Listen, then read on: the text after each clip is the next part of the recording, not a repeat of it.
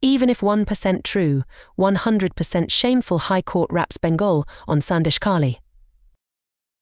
Bengal Chief Minister Mamata Banerjee's government received a stern reprimand from the state's High Court Thursday as it heard affidavits seeking probes into the allegations of extortion, land grab and sexual assault that have surfaced from Sandeshkhali ahead of the Lok Sabha election.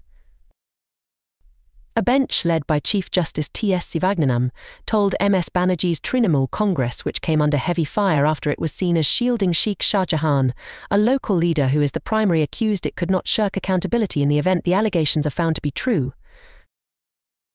Even if one affidavit is correct, it is shameful. Even if 1% is true, it is absolutely shameful.